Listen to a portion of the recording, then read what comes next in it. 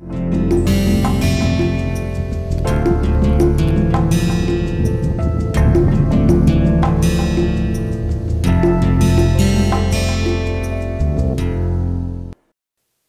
to the next lecture on Introduction to R software. In this lecture, we are going to talk about some issues related to the indexing of a vector.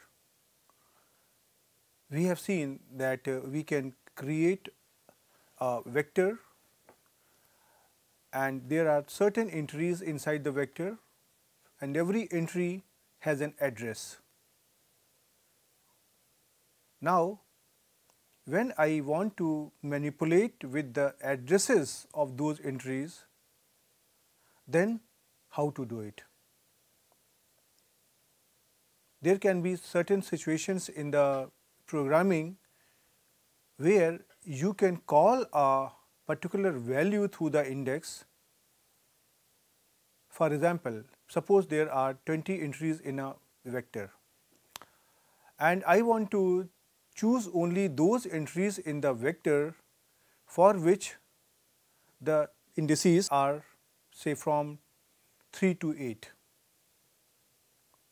or I want to choose those types of entries for which the indices are in some even numbers. For example, in the data set of 20 values, I want to choose the values which are at the second position, fourth position, sixth position, eighth position and so on. So, those values can be called using the index of the vector. These types of operations are needed whenever we are trying to do the programming. So, now we are going to understand how we can play with the indexing of a vector. First of all, we try to look at the vector of positive integers. That means they are containing the value 1, 2, 3, 4 and so on. One option to play with the vector of positive integers is to use the lowercase or say uppercase alphabets. In an earlier lecture, we had discussed that how the lowercase alphabets and how the uppercase alphabets can be called in R programming. And if you remember, we had used the syntax say in small letters or in lowercase letters letters to call the lowercase alphabets like a small a, small b, small c and so on, and using the capital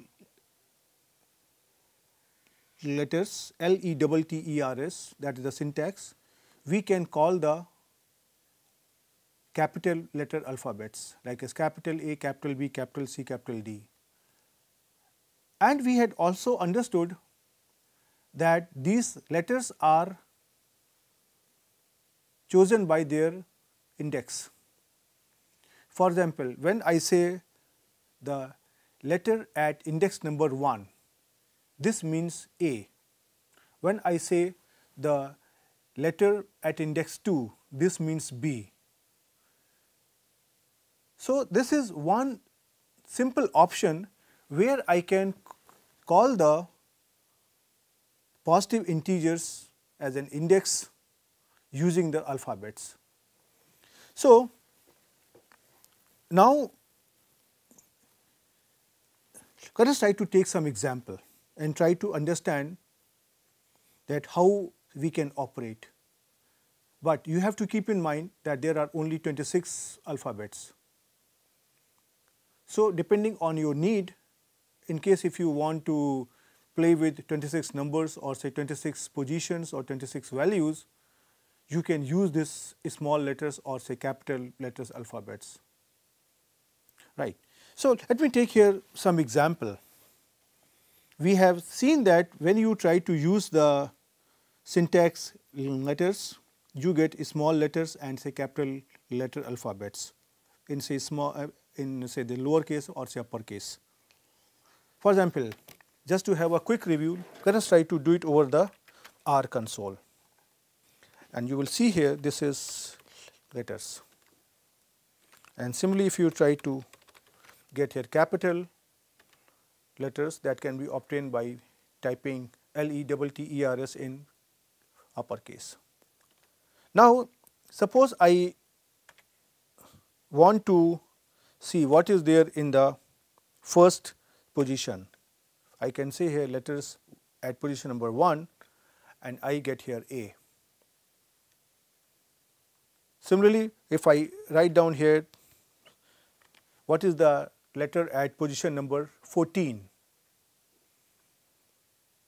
I get here small n. And the same thing is possible when I try to do with the capital letters. The first capital letter or the first alphabet in the syntax LETTERS in uppercase, it is A. And similarly, if I want to know what is the 14th letter, then this is here N. Now, what do you observe here? And if I ask you a simple question, what is an index? Now you can easily understand what do we really mean by an index. Whatever I am writing here inside this bracket, this is an index. And when I see these sequences of letters, I can say here that first letter which I am highlighting here, A, this is in the first position, second letter B, this is in the second position, third letter C, this is in the third position, and so on. So now you can see here in this command which I am highlighting here, I am trying to call the first letter by writing here 1. And whatever I am writing here inside this bracket, inside this square bracket, that is the index. So we are now going to see here how to use this index to manipulate the different values. So you can see here that first of all, suppose I want to call 3 possible values, say A, B and C. So one option is this, I can write down here the sequence 1:3. That means I am trying to play with the first, second and third value. And whatever I am writing here inside this bracket, square bracket, this is actually the index. So when I say that the topic of this lecture is vector indexing, that means I want to know how I can play with the index of the vector to get different types of data set and how to do different types of data manipulations using the index of a vector. So you can see here, now I am trying to play with this here 1, 2, 3, and as soon as I enter here, I get here A, B and C. Similarly, in case if I want to call any particular value, say suppose I want to have here the values at position number 2, position number 4 and position number 6 here. So I try to write down all these indices inside this combine command C, and then I use the syntax here letters inside this square bracket. And then you can see here I am getting here this output B, D and F. This means B is at the second position, D is at the fourth position and F is at the sixth position. And you can see here I have given here the screenshot also. And the same thing also you can do with the uppercase alphabets just by writing the capital letters or say letters in uppercase. And you can see here the same example I have repeated here, and if you want to do it here in the R console also, we can see here, for example, I can write down here this here letters, see here C, and suppose I want to have it the 12th position and say this 20th position and say 26th position. Suppose I want to have 3 position, that means the addresses of the 3 values are 12th, 20th and 26th, and you can see here I get here 3 letters L, T and Z. So, this is one possible way out to play with the index or the indices of the numbers to get a particular type of data set or to generate a particular type of data set which can be further used in different types of applications. Now, we try to take some other examples and we try to understand different types of application through this example. Now, instead of using the syntax letters, I am now using the concept of logical vector. And using the concept of logical vector, I can play with the indexing of a vector. For example, suppose I try to generate here a sequence of numbers which are stored in the variable x as 1 to 10, 1 colon 10. That means a sequence starting from 1 to 10 at an interval of 1 units. So, if you try to get this sequence, it will look like this. Now, suppose I want to get here the values which are greater than here 5. From our basic knowledge, we can see here 1 is not smaller than 5, 2 is not smaller than 5, 3 is not smaller than 5, 4 is not smaller than 5 and 5 is also not smaller than 5. But 6, 7, 8, 9, 10 they are greater than 5. So, I want to extract these values using the R programming. So, what I try to do here, that first I try to denote these values as an index of a number, right. And now I want all the values which are greater than 5. Fortunately, what is happening here that the number and the index they are the same here, but I have taken this example intentionally so that you can understand it clearly, right. Okay. So, if you try to see here, first of all, if I try to write down here x greater than 5, this is my index, and then I try to write down all the numbers in the vector x for which this logical vector is giving me an output for the numbers which are more than 5, which are greater than 5. So, this is what I try to do here.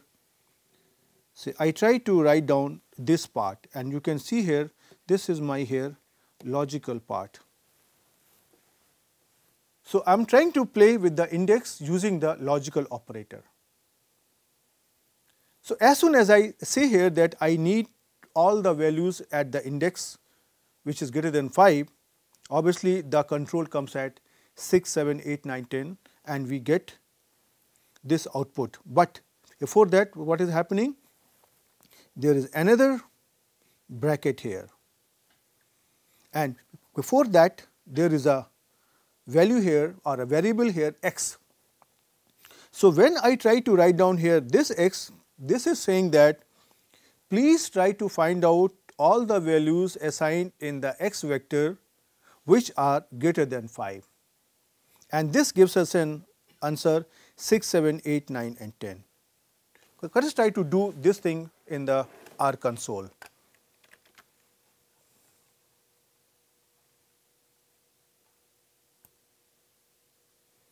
So, I can write down here x 1 to here 10. So, you can see here now this x is a sequence of number from 1 to 10. Now, I try to write down here x greater than 5.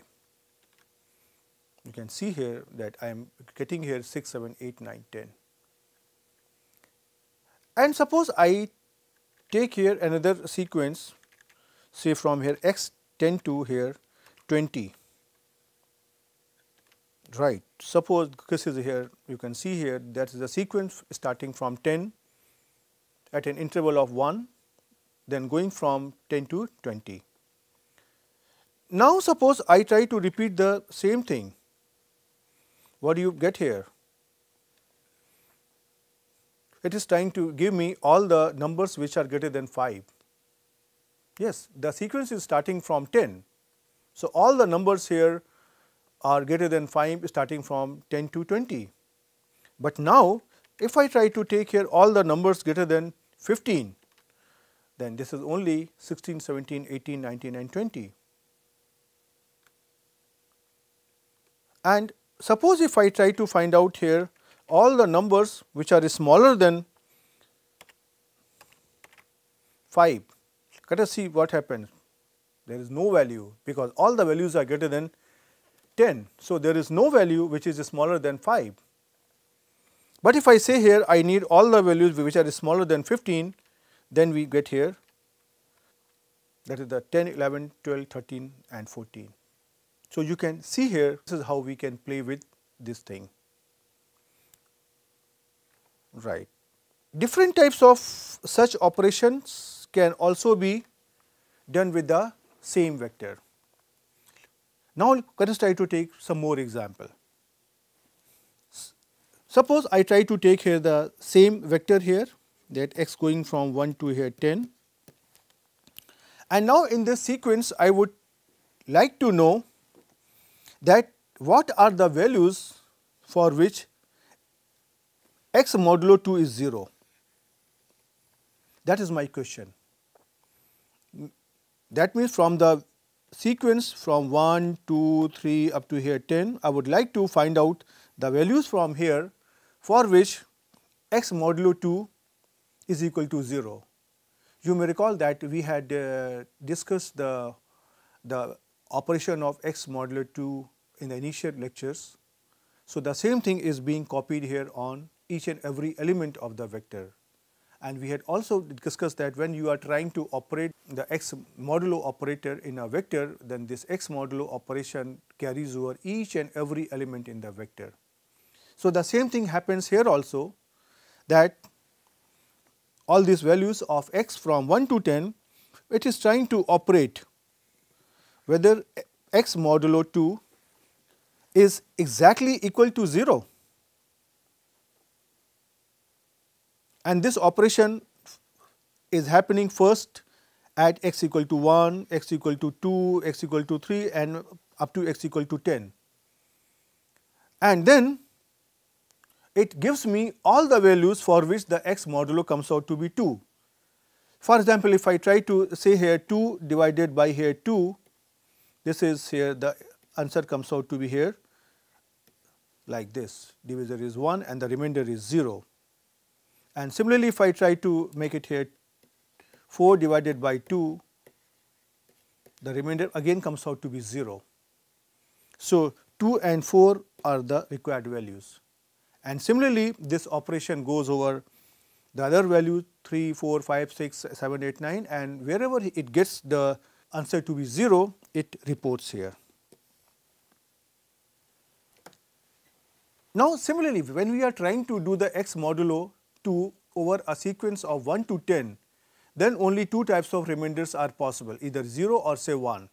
So, let us try to see what happens when I try to make my condition that please try to give me all the number for which x modulo 2 is exactly equal to 1. Please remember one thing, this sign 2 equality sign, that means exactly equal to, and this was a logical operator. So, obviously, if you try to divide 3 by 2, you will get here a remainder 1. Similarly, if you try to divide 7 by 2, you will get a remainder 1. All these values 1, 3, 5, 7, 9, they are indicated here. Let us try to do the same thing in the R console and try to see what do we get over here. So, firstly let me try to generate here the values what we are trying to use here. You can see I can just scroll the upward keys and can come back to an earlier command. This is my here x, and from here I try to find out the values for which x modulo 2 is equal to 0, and this answer comes out to be here 2, 4, 6, 8, 10. And similarly, when I try to do it for here 1, that means x modulo 2 is equal to 1. That means all the numbers in which the remainder is coming out to be 1 when they are divided by 2. These answers are 1, 3, 5, 7, 9. Right. Now, let us come back to our slides, and here is the screenshot of this operation. So, you can just try it yourself also. Now, let us try to take another example, and I try to consider here the same sequence from 1 to up to here 10, and suppose I replace the fifth value by NA, not available. Now, you have to observe one thing. My objective was to replace only the value at the fifth position. How I am calling it? This I am trying to address by here index. The index here is 5, and using this index I am trying to call the value at the fifth position, and by this command that x bracket 5 is equal to NA, I am trying to say please replace whatever is the value at fifth position by NA. So, now you can see here this output comes over here, and now there is a value here NA. Now, obviously we had seen earlier also, and here I would like to show you that suppose if you want to find out the arithmetic mean of all the values inside the vector x. Arithmetic mean is sum of all the observation divided by the number of observation. So, whenever you try to make it here 1 plus 2 plus 3 plus 4 up to here 10 divided by here 10, what do you expect? Here is an answer. No mathematical operation can be done over this, and it will say that the mean of x is say NA, not available. Now think, what do you want? Suppose in your vector there are certain values which are missing. This goes without saying that what you really want is the mean of those values which are available as an integer or some number. You are simply asking that please remove the not available values and please give me the average or the mean of those values which are only available. But definitely computer cannot understand what you are thinking. You have to instruct to your computer. So, that means I have to ask my computer that please consider the values inside the vector x and please check or please remove the values which are not available and then find out the mean of the values which are available. Now, how to do this thing inside the R? This can be done using the logical operator inside the index. Let us try to see how.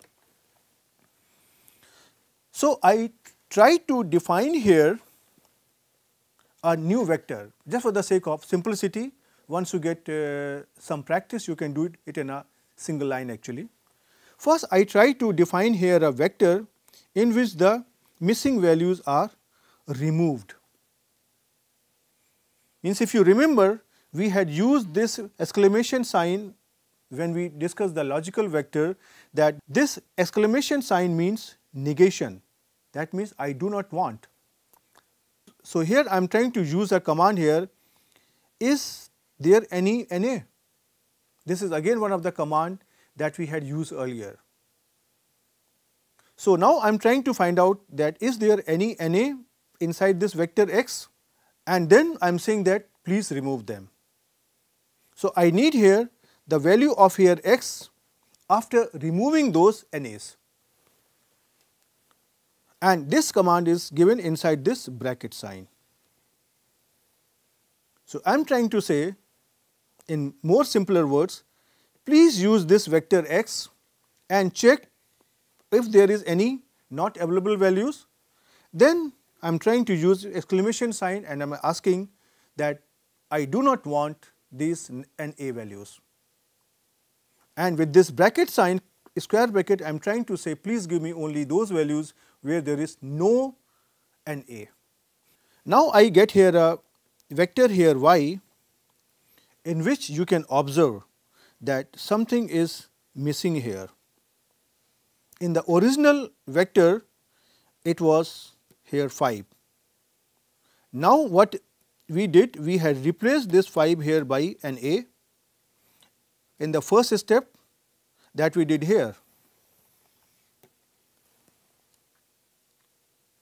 And then from this sequence, I have removed this NA, and this we have done here.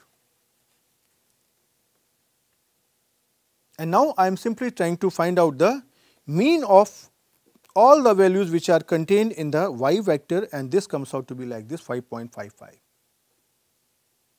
So you can see here, just by using the or just by manipulating the index using a logical operator, we can obtain different types of outcome. Let us try to do this operation on the R console and see what happens.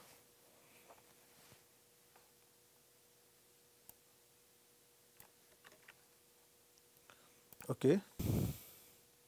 So if you try to see here, we already had defined here x, a sequence from 1 to 10. Now I am saying that the fifth value or the value at the fifth position should be replaced by, say here, an A. And now you can see here what is my here x. Now there is an value here an A, whereas earlier it was here 5. Now if I try to find out the mean of x, what do you get here? No, it is not available, that we have seen y. Now I try to define here another vector in which I am trying to remove these NA values. Now if you try to see here y values, which is here something like this, 5 is now missing or NA is missing. Now if you try to find out here mean of here y, you get this thing. Well, in case if you have some practice here, then all these operations can be written in a single line. For example, I can find out here the mean of all those values which are missing, like this. You can get here the same value. You can see here this is the same operation, but just for the sake of understanding, I am trying to elaborate it in, say, smaller steps so that you can understand it. Once you get practice, you can combine these several operations in a single step. Okay. So now in the next slide, I have given the screenshot of the same operation. You can see here, you can try here, you can try it yourself. Now I take another example. Suppose I want to generate a sequence of certain numbers, or suppose I have a sequence, and from that sequence I want to extract a subsequence. So let me take an example here to understand it, that how this can be done just by manipulating the index of a vector. Suppose I try to take here the same example, that I am trying to generate a data from 1 to 10. So this is my here the values, and suppose I want to generate a sequence from say 6 to 10. That means this is a sort of subsequence. So I have two options here. More simple option is this that we already have done. It is something like this. I can write down here, say here the variable name here x, then inside this bracket say from 6 to 10 using this colon sign, and we will get the output 6, 7, 8, 9, 10. What I want to show you here that this can also be done in an alternative way, and instead of writing here 6 to 10 like this one, I write here like this. I try to write down the complement of 6 to 10. So I try to write down here the remaining part, that is here 1 to 5. Inside this bracket I am trying to write 1 colon 5, that means a sequence from 1 to 5, and then I try to put here a negative sign, and you see what do we get here, 6, 7, 8, 9, 10. So now if you try to see what you have really learned from this operation, in case if you try to put some sign like as positive sign or say negative sign inside the index, then the operation is changed, that is affected. For example, if I want to write down here only the values of x from 1 to 5, I will show you that you will get here an answer 1, 2, 3, 4 and 5. But as soon as you put here a negative sign, then you get here an answer 6, 7, 8, 9 and 10. So this negative sign is trying to change the ordering, just complement, just opposite.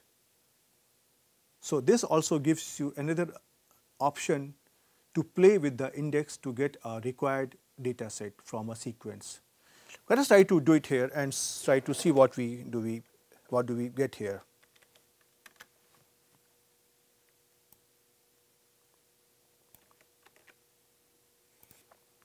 So firstly, let us try to generate a sequence here x. So you can see here this is the value from 1 to 10, and suppose I try to write down here this thing x 1 to 5 with a negative sign, then I get here 6, 7, 8, 9, 10. And if I try to write down here 1 to 5, then I get here 1, 2, 3, 4, 5. So negative sign is just trying to change the ordering. Instead of starting from 1 to 10, that is starting from 10 to 1. For example, another way to write down this sequence here is say the entire sequence x is 1 to 10 like this. But if I try to write down here with this negative sign, you can see here this is trying to say something else. What's really happening? You expected that it will give you the sequence 10 to 1. It does not happen. So you have to be careful when you are trying to play with the index of a vector. Well, this is not possible for me to explore here all possible situations, but my very sincere advice to all of you is that whenever you are trying to do anything, please don't depend on your intuition. Whenever you want to do something, please try to take a simple example and try to see what really computer is trying to do, because computer cannot understand or cannot read our mind. Computer has a predefined language, but this is only who wants an output in the required format. So we have to follow that what really computer understands, but this is the advice which is valid for the entire programming throughout the life. Okay, so now let us try to come back to our own situation and let us try to see what we have done. here, and this is the screenshot of whatever we have done here. So now we stop here, and here I have tried to explain you that there is an option to play with the index of a vector, and based on that you can generate different type of data set. Well, where to use and how to use, that depends on your logic. Whenever you are trying to do a programming, that means you are trying to instruct the computer to do something. Computer has its own language and we have our own language, so we try to develop a logic. Based on that, the computer will follow our instruction. So whenever you need any type of data set, you have to think that what is the most efficient way to generate the data. That can be through the data vector itself or by playing with the index of the data vector. So you practice it, enjoy this, and we will see you in the next lecture. Till then, goodbye.